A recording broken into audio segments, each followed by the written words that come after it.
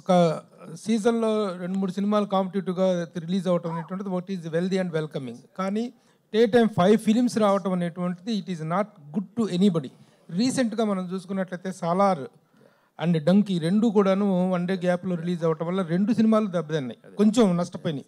వాటి ఇప్పుడు at present ఈ 5 ఫిలిమ్స్ కాంపిటీషన్లో వెళ్ళటం అనేటువంటిది హెల్దీ అనుకుంటున్నారా? దీన్ని ఆపటం కోసం ఏదైనా ప్రయత్నం జరిగిందా? Usually I don't interfere in all these things, Prabhu, and always there's always a first time. Sometimes it happens like this, whether it is right or wrong, and I'm not in a position to answer all that. It's unfortunate that it happened like this, but also sometimes the audience are so clever, they'll only watch the films which they like.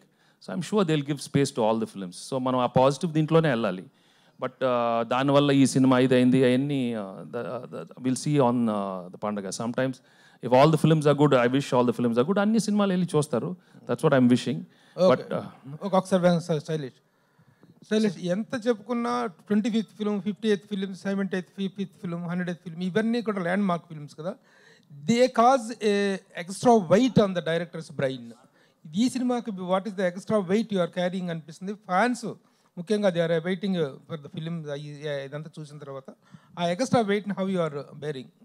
అంటే honestly అంటే I'm not lying sir, but I never felt that extra wait during. అంటే నేను cinema చేసేటప్పుడు అప్పుడు అనిపించలేదు.